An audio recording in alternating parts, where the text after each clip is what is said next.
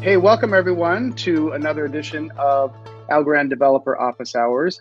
I'm your host tonight, Ryan Fox, and I'm joined here with Russ Festino, my colleague here on the Algorand Developer Relations team. We are both Algorand Developer advocates.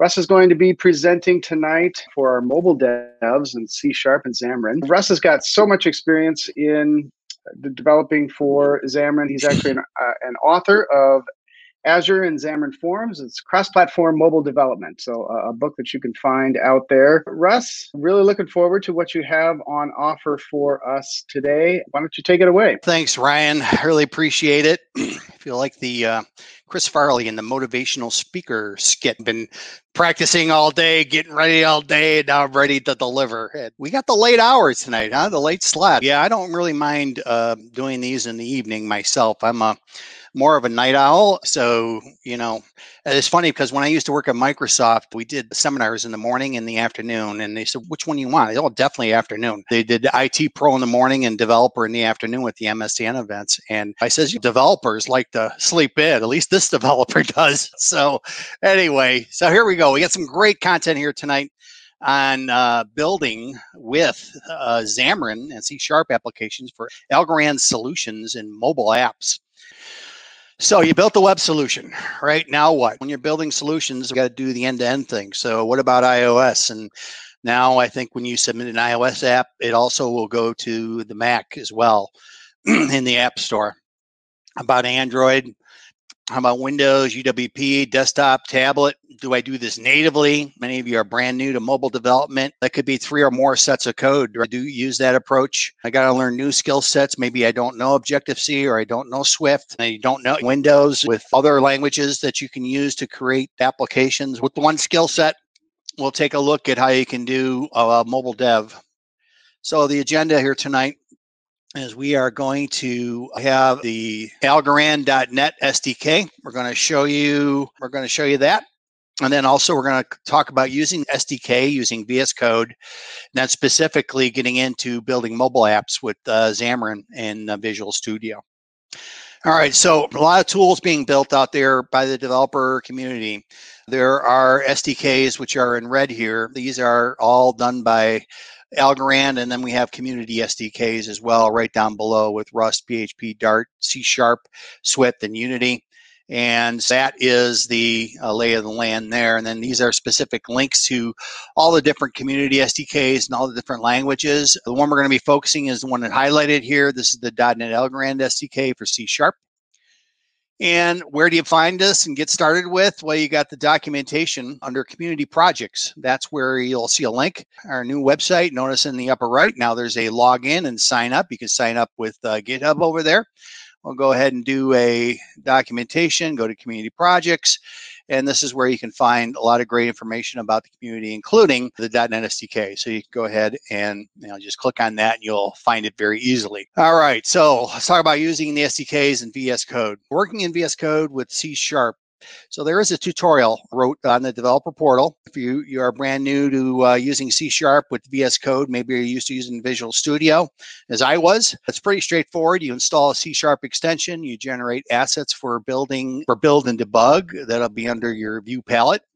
Also under there is a place to use a NuGet package manager, and you would search for Algorand to get the SDK.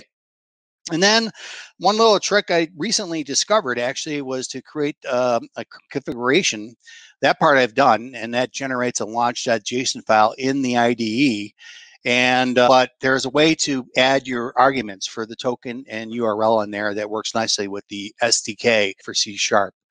And I'm going to do a demo here, which involves debugging and using a driver request. This is for smart contracts. As well as what it does is it bundles up accounts, signed transactions, and approval program source into what's referred to as a dry run request. And then you can use the Teal debugger to go ahead and do that. And that's the command you would give from the command line. And in terms of VS Code, this is how you would go ahead and start add a configuration. It's under the debug icon on the left, the little arrow with the bug on it. And then you have the ability to add a configuration and just add in a .NET Core launch. Now, you might be asking, why am I talking about VS Code and doing console apps? Well, that's basically the samples that you have in the SDK. So I just cloned the SDK and make it a local copy of it and go ahead and attach the .NET Core to it like I just suggested, and then made a change in the launch JSON file to put in the arguments for the URL and your token that you might have. So those that are brand new, you'll need those two items anytime you do SDK coding, including the C# SDK. And then we're going to interact with Chrome Inspect. And those of you that are running on a Windows machine, yes, you can create a node, or you can use Sandbox on Windows as well. And there's a good tutorial. I actually just went through that the other day, created a node on Windows in my Parallels VM. Also, you can run Sandbox as another way to run a node. So those will give you your node and URL values. So let's take a look at VS Code and using the .NET SDK. So first of all, lay of the land, like I mentioned, you would want to go and look at your configuration. And in the configuration file, this is where I've got those two lines lined up for args. And if you look at the code, there is a place in the code that you would go ahead and specify that. And so that would be right up at the top. So here is where it reads the arguments in from the args that are passed in the main, which come from your launch file, and you're off and running. And the one section I'm going to show you here is actually doing the debugging, and you can see the makeup here on the left of the entire project, right? So there is the V2 folder for version 2. There's a contract folder for all the smart contract related samples. There's samples for doing assets, atomic transfers, indexer, rekeying, all that good stuff is available in the right on the repository under the SDK samples.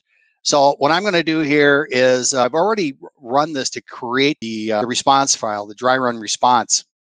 I'm actually going to show you that in the Xamarin app and how that's done. But all I'm going to do here is show you that this is how you would run this Teal debugger. So the Teal debugger is going to say, okay, I'm going to take the source code, and then I'm going to go out to Chrome Inspect for the debugging. So let's go ahead and bring up a browser. Oh, there it is. Okay. And now you can see it's ready to go ahead and inspect. So this is going to actually bring up the Teal that I am compiling into my dry run. And here you can see I've just got a global counter. I'm going to go ahead and put increment 1, and you can step through this.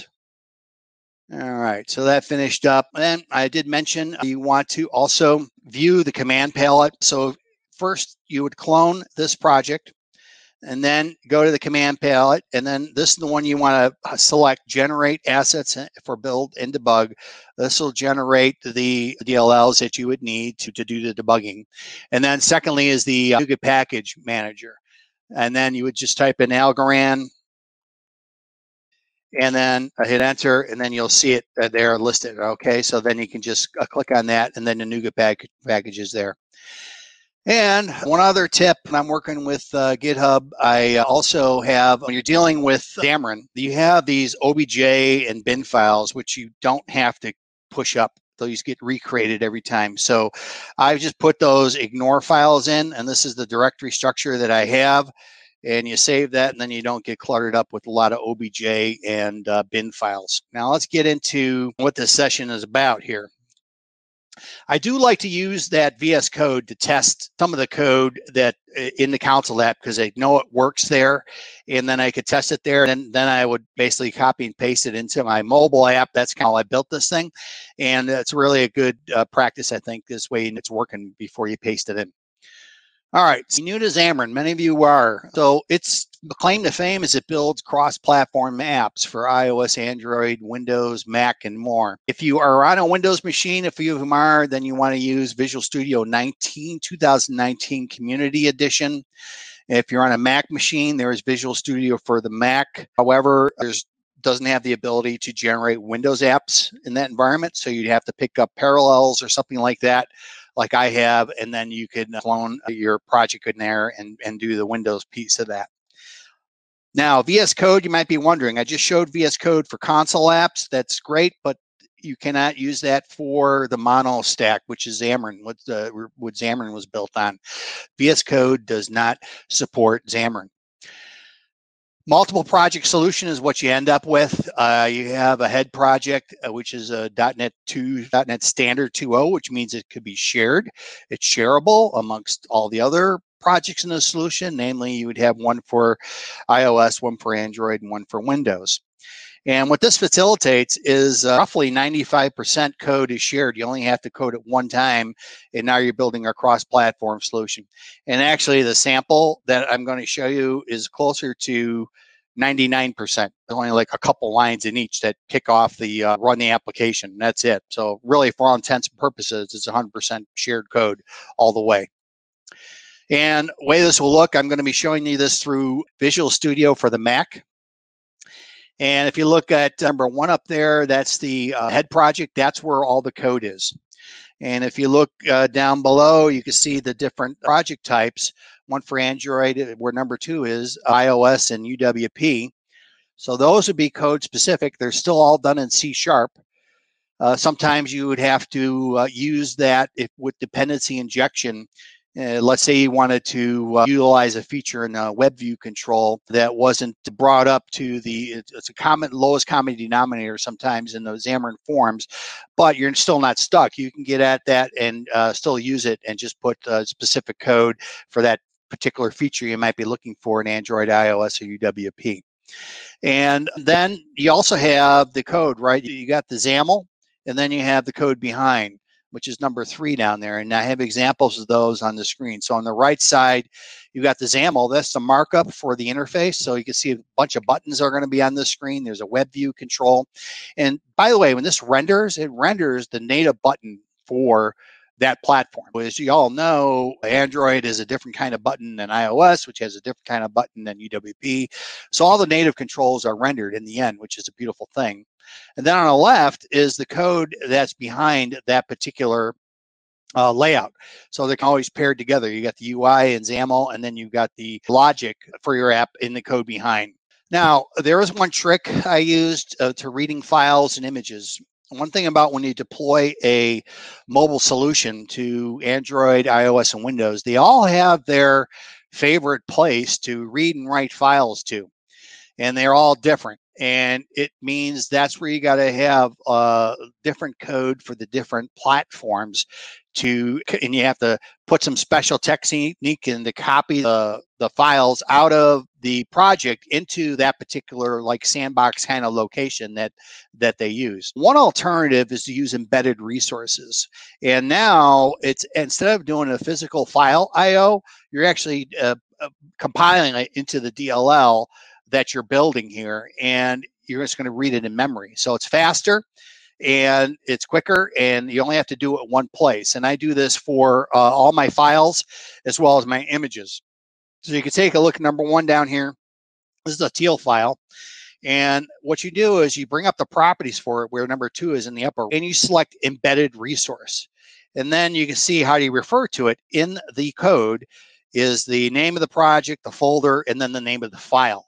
And then up here is the actual code that you use to get a manifest resource stream. This is how you read an embedded resource.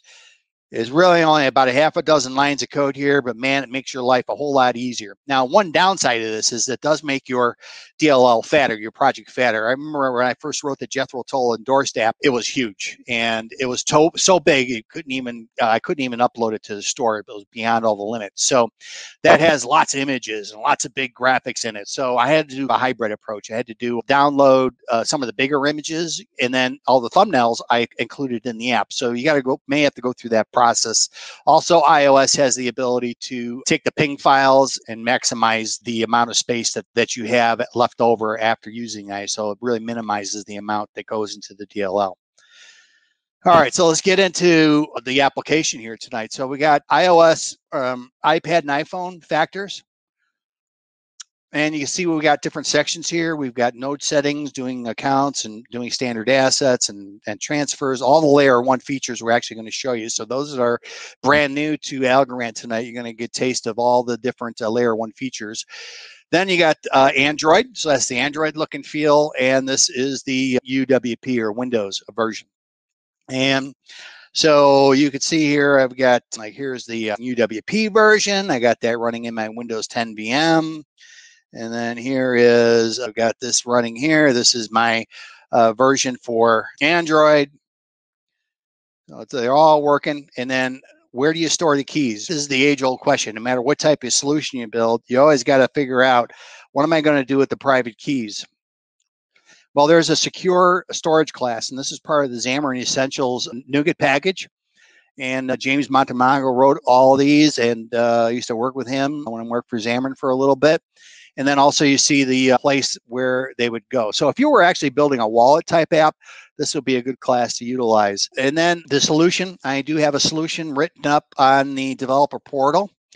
The code link is updated. And those that are brand new, what we're going to be talking about in this is Algorand Standard Assets, ASA. These are your tokens, or NFTs, non-fungible tokens, which are like collectibles, fungible tokens, which are like coins, for example. We're going to be talking about atomic transfers, where you can wrap multiple transactions into one, all happen or none happen. Also, you have Algorand smart contracts, or ASC1, and this is both, you have two flavors, stateful and stateless. And then rekeying. Now we're going to show you all these demos here now. So demo using Visual Studio for building cross-platform apps in iOS, Android, UWP. So we're going to bring up the code and bring up iOS. So let's just go ahead and fire this up. And goes ahead and brings it up in the emulator. I got an iPad emulator here on the right.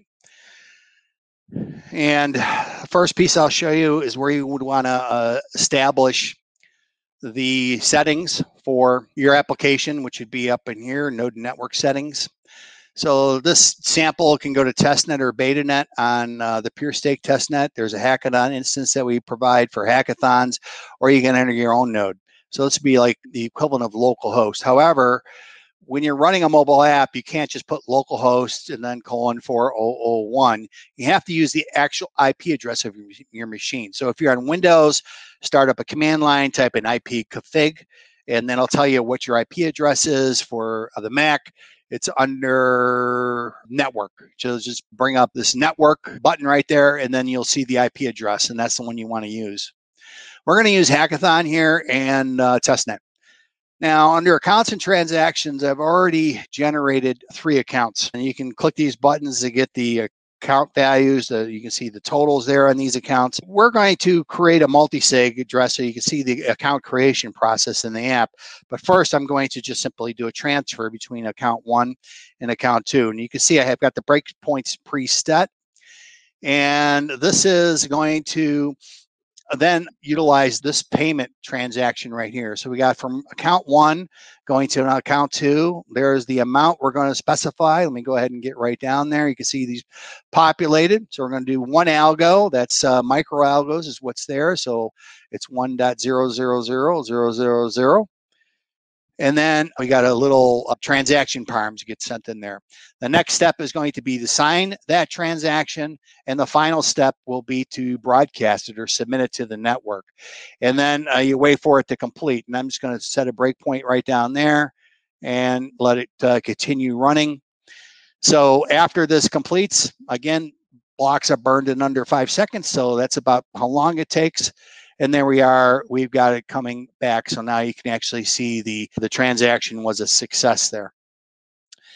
Then let's go ahead and create a multi-sig address. So a multi-sig address is like you take a check to the bank and you need 2 signatures, right? So here you need signatures to sign off on an account. And so the multi-signature then is basically this. You would have 3 keys, public keys. You're going to add a number of those into the multisig, and we're going to add in a threshold of 2. Is what we're 2 of those public keys have to say yes. So we're adding into this public keys collection 3 of those, and then all we're going to do then is the same process every time. You're going to go ahead and sign, seal, and deliver. And so now that's created, and then we sign with the multisig address down over here. There's a get balance function. And then you can see it actually was created.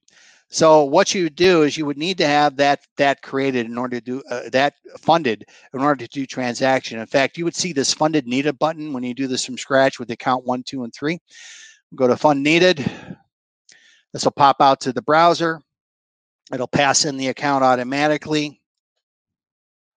Oh, they gave me an easy one today. I can't believe it. Wow. All right, verify that. All right, boom. And now this is a dispenser, basically. It's available. There's one available for testnet and one for betanet. And we'll go back to the app, and then you can see that this has that balance in it. So now let's try to do, now that we got the account created, let's go ahead and do an actual transaction. So we're going to do a transaction where we have 2 approvals out of the 3, and we're going to send funds to account number 3. And so there you see the get payment transaction when you're using the multisig that's going to be coming from that address to the destination address, which we got listed above. And then now you can see the information come down right below that we were successful in doing that. So that's the lowdown of accounts, as well as regular transactions and multisig transactions. Next, what we're going to do is we are going to show you Algorand standard assets. So on this, we're going to go ahead and start creating an asset. And after we create an asset, you can configure it, opt in, do transactions. So this again is your tokens that we talked about up front. And this is how you create it. There's a create asset transaction function that we're going to utilize, and we're going to send in the structure, which is going to have the name, the unit name, whether it's frozen or not, and then a total number, the number of decibels, URL, and a meta hash. And then also we're going to assign manager to the account to address string. And let's go ahead and hit run. And then we should be able to see the asset index come back right here.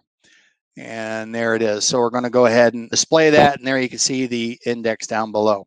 And by the way, you could copy these. You just press and copy.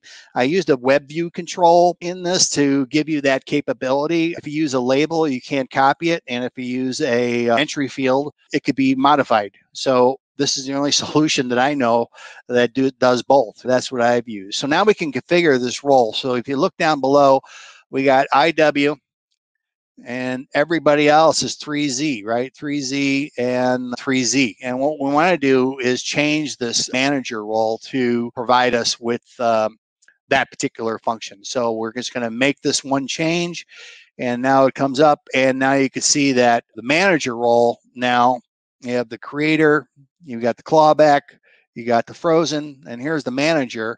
This is that IEW one, all right? And all the rest are set to that now for that particular function, just for the manager. The freeze is still set the way it was, and so is the other one still set the way it was. All right, so now what you have to do is you have to opt in. So this is our anti-spam protection. And the anti-spam protection that you see here now is I'm going to go from account 3 to, with this asset ID, and I'm going to go ahead and opt in using this opt-in transaction method call. So now this says, I want to be able to accept this asset. And you got to sign off on it basically there to make that happen. So that's a good feature. So you can see I've got an asset amount of 0. So now what I'm going to do is do a transfer, just like we saw a transfer of funds before, of algos. Now we're going to do a transfer of assets. So there you see we're going from address 1, we're going to address 3. There's the asset ID. So everything is lined up. Sign in transaction, and then broadcasted to this nice wait transaction to complete method. So your code will hang on that line until it gets done, which is nice. You won't get ahead of yourself there. And so now you can see the amount here is 10 on the display here. So we actually did this transfer successfully. Now you can also do a freeze command, freeze the asset. So maybe you're writing a game, you want to cause some penalties to maybe freeze this person, temporarily so they can't send or receive assets. You have that ability to do it, or do a clawback in some of the other business transactions perhaps. All right, so now you got the freeze frozen flag is set to true down here, and then we're going to go ahead and revoke the asset, And now we got the revoke the asset transaction as well. And that is going to do a clawback. So you can still do a clawback even though the account is frozen, but you cannot do transactions from that account. In other words, sending or receiving from that account. This is going to be taking it back to the master account. So now the account 3 now has 0 of those. It took that 10 back. And then finally, we'll destroy the asset. Now we've done the whole life cycle basically for assets in the application. All righty. So now the account is destroyed. So let's go back over to this app once again. The next thing we could take a look at is atomic transfers. So with atomic transfers, we're going to use account 1 and we want to send to both account 2 and account 3. And this is how you do it. So we got basically 2 transactions, TX and TX2. So TX is going to go from account 1 over to account 2. And the second transaction is going to go from account 1 to account 3. And both of these have to be successful or neither of these will work. That's how it works. And so this is the glue. You're going to create a group ID.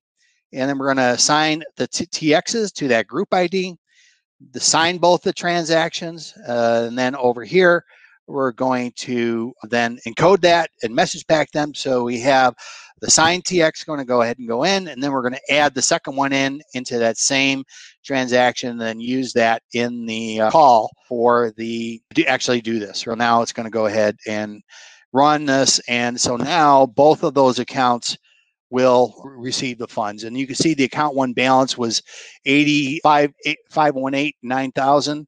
And this one here ends with 7,000. So that's the 2 that it sent that we had in the list.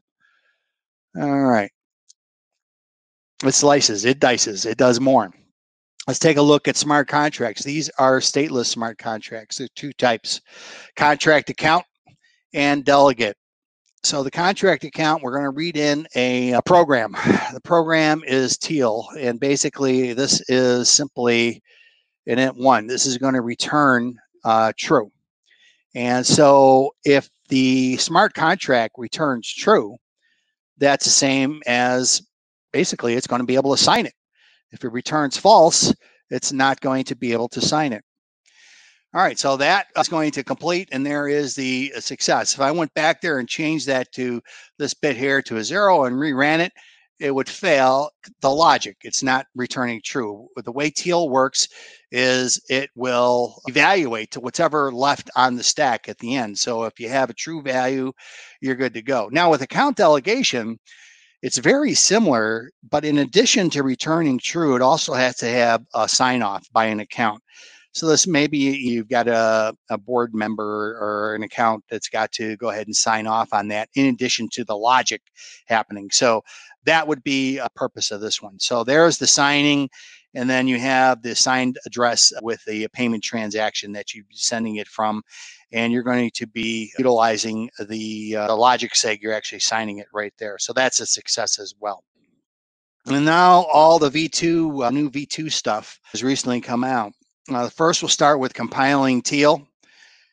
And so here I've got a compile Teal button.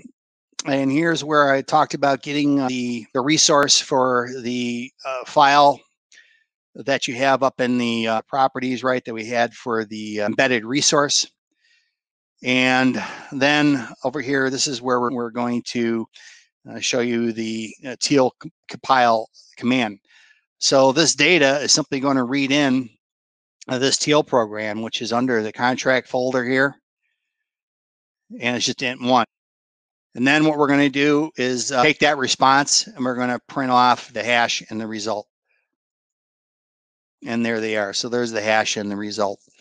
So that's the compile. So you'll have the need to do compilation in your code sometime. So it's very simple. It's just a client SDK, REST API call to do a Teal compile on that particular file. And that's it there. Now let's go back to the next one here, which is Indexer. This one's fun. So Indexer is used to query the blockchain.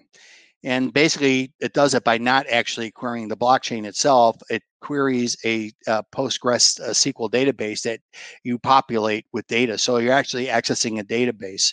And there are services that you can use to get at this, PureStake and Rand Labs. You can create your own. It's available in the sandbox now too, in the default environment. All right, so let's do a account lookup. So there you can see the account is lookup by ID, and there's an address it's going to be looking up. And there's the data that comes back. Let's look for account transactions.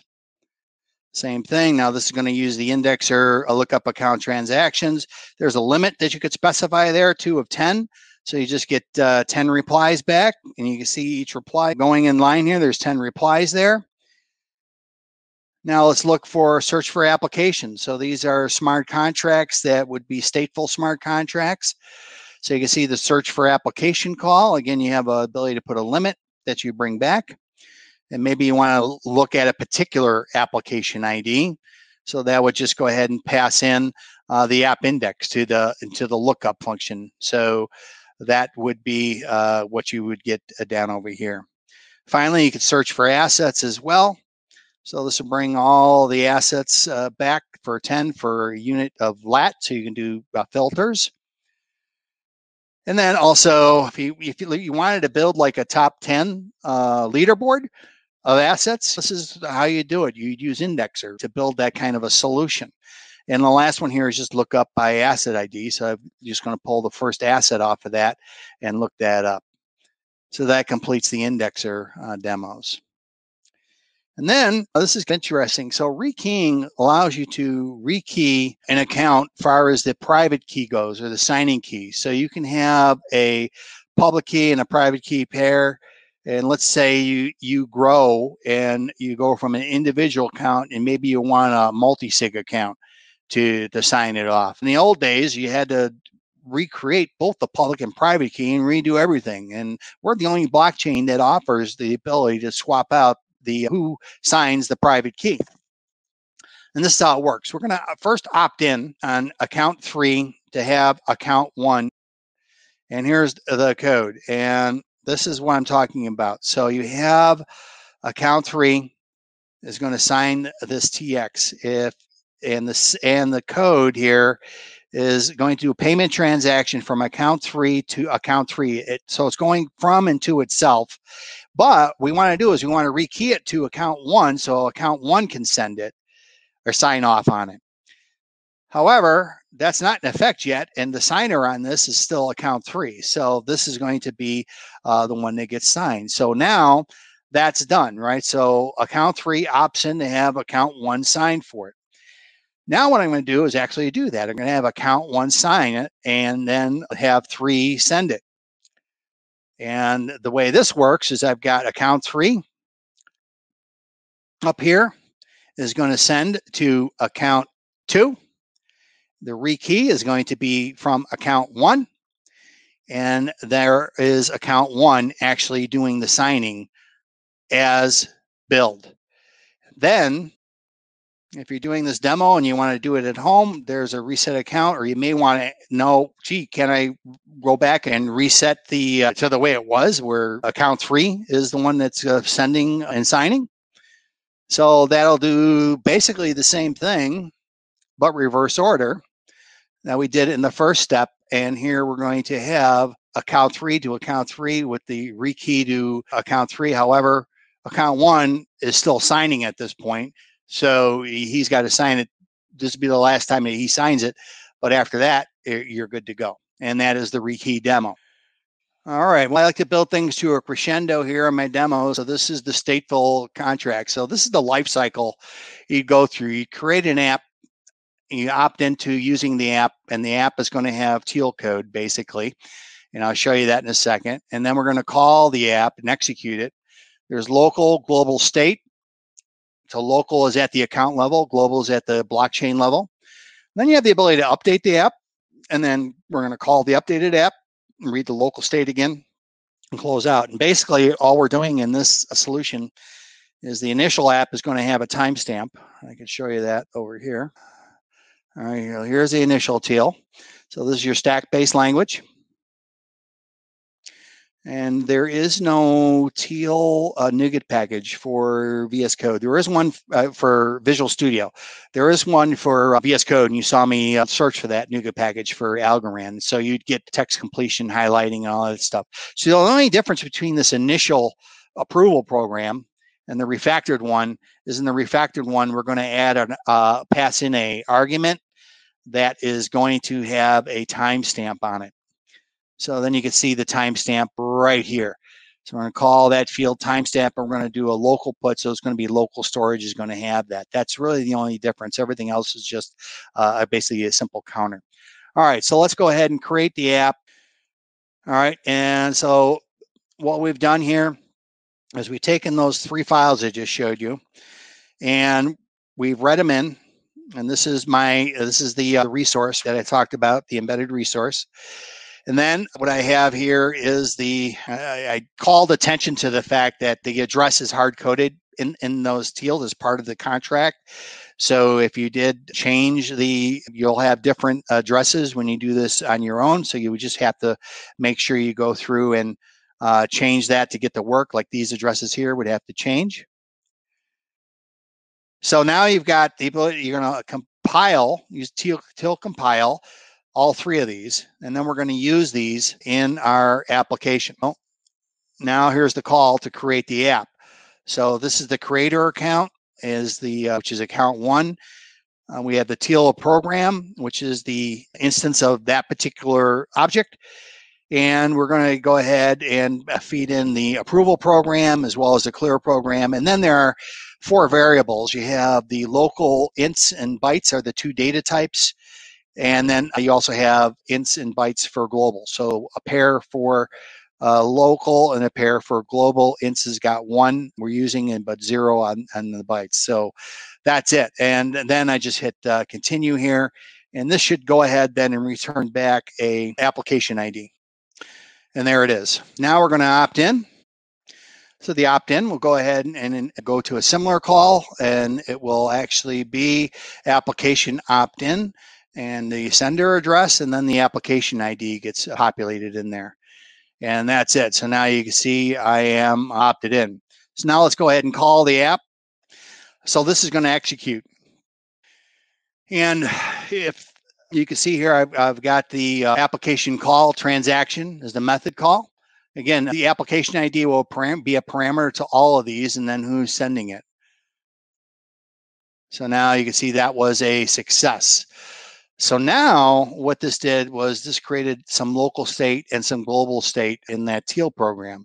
So now you can see the local state. We're simply going to look at the application local state here that we're getting from the response of app's local state on the account response that we get from the account information. Oh, I don't want to do an update. Not right now. You better not.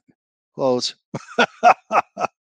Always at the posted upper 2 times. So there you can see the information here is not much, right? You just got the Teal value. You've got 2 bytes, 2 byte fields, one int field like we saw stated in the schema. And then the global would be the global state. So very simple, similar. And the same thing, you got 2 and 1. So now let's update the app to include that timestamp. So the update call is basically this. You do update application with the approval program that I'm passing in now is actually the one for the updated one. All right, so that was successfully updated. So now let's call the updated app. It's beautiful that you can update these. And now we could see that we have the application call transaction up above. And then that was also a success. So now if we look at the local state, you could see there's a little bit more in it, right? That we have, in fact, you've got another integer there from the local state being added, and then also a key value for the timestamp that is in there. And then finally, you can close out the app and be done with everything. Okay. So that is it. And then you can see it's been closed out. If you're new to Algorand, we do have lots of reward programs. There is a link to this deck at the end I'll show you, and we'll also put it into the chat window. but a lot of grant programs, developer rewards, ambassador rewards for developer program, and then also Algorand Scouts and security. We do have another developer office hours coming up. Every other week we do these. And this is where all the code is from today. You've got the .NET Community SDK. Riley has done a great job on this Community SDK. I think there's only one outstanding issue I have up there. I found a bug on working with assets using the pure stake. There was a header problem, and he's working on that to solve that. But all the other node types work very nicely. And it's solid. I've gone through and tested it all through writing this particular application. The sample C# app that I just showed you is under the Algorand-DevRel. And then also a solution that I got to update the content on, but the link at the bottom is good, which is the solution that brings you up there. Discord, I'll invite you to join Discord. I think this will be a great opportunity for you to engage with the community. There's several thousand developers now on Discord. Also, we have the developer portal, the forum, the GitHub. A PowerPoint link is right there. Maybe, Ryan, you could paste that into the chat window, the PowerPoint, so everybody has that. Yep. And then sign up for office hours like you did today at algorand.com/developers. These are the resources. There's VS Code tutorials for every language, great community tools. Also, you've got really it's a very strong community. So in summary, what we saw here today is using the Algorand.net Community SDK, where it's at, how to download it. We showed a little bit of the developer portal with a lot of other community resources. Then we looked at using the SDK with VS Code and how to start testing C# inside of VS Code. For those that are new to that environment, we had to do the build with the viewing the palette. And then also we had to use the NuGet package to download that. Also, I didn't mention that, but inside of Visual Studio, you would select right mouse click on the solution and you would say manage NuGet packages. And there's where you would do the search for the Algorand NuGet, which you need for this project. So just like you have to add it in the VS Code, you got to add it into your solution for Visual Studio. And then we ended with a whirlwind tour of really all the layer one features in one session on Sample Xamarin Mobile application using Visual Studio. And I use Visual Studio for the Mac. And I also develop on Windows as well in my Parallels VM. I found Parallels to work pretty good. VMware, I had to struggle with it to get it to work, and I ended up I compared the two, and I just ended up going with Parallels. So if anybody's like broaching that bridge, that was my findings on those two products. And then we looked at accounts, doing transfers, doing multisig transfers, doing assets, as well as atomic transactions. We did smart contract. We did some compiler stuff. We did debugging with Teal Debugger, and lots of great things there. This, once again, is the PowerPoint. I'm going to leave it on the slide, and appreciate if you can scan that QR code in and give me some feedback on the session tonight. Really would appreciate it. Great stuff, Russ. We really appreciate you staying up late tonight and joining our international crowd across the globe here for another developer office hours.